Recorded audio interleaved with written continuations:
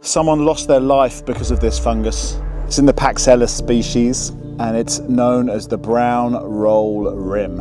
A number of people who would have consumed this up until it became listed as toxic, because that cumulative toxin means that you might be able to eat 1,000, you might be able to eat 50. There's no actual number, just varies from person to person. From size of person, I imagine, is also quite important.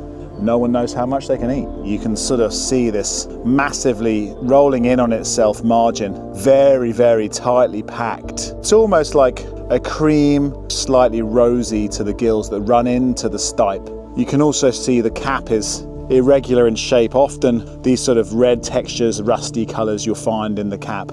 And then as you sort of cut it open, darker, rustier colours getting slightly sort of off golden down the actual inside of the stipe there. Wonder what it actually tastes like.